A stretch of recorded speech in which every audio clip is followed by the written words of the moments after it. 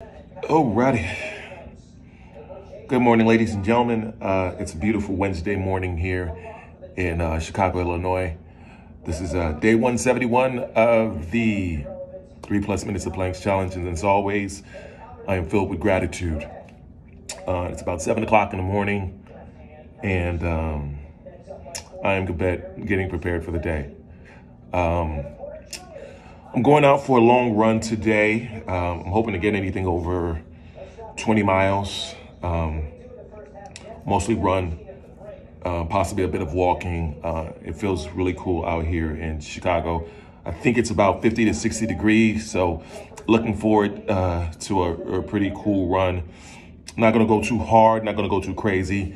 Just get back into the swing of things is mostly what I'm gonna do today. Once again, getting ready for Boston.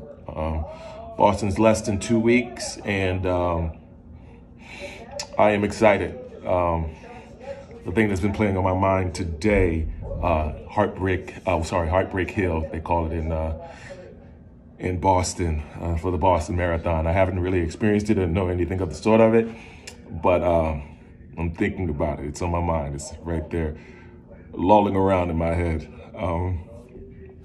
I feel pretty amazing this morning. Life is good. What can I say?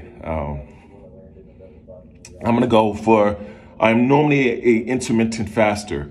Normally eat within 6-hour window. Today, I'm going to start it off a little bit early because I'm going to probably try to go out for about 5 or 6 hours.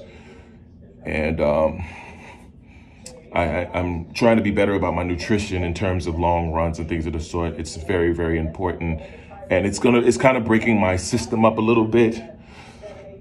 But one of the things that I learned from a lot of ultra marathoners is that you have to get your nutrition down. You have to get your nutrition down. And yes, intermittent fasting is generally the way I like to go.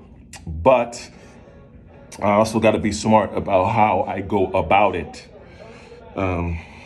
So, hey, that's part of it. I am still in the same space that I've always been or always am. The idea of being able to take over the world, figuring and managing the things that I need to do, what I need to do, being productive about my time, being productive about my rest, being productive about my energy. So I'm extremely thankful for it. Met an amazing gentleman yesterday, Sean Brown.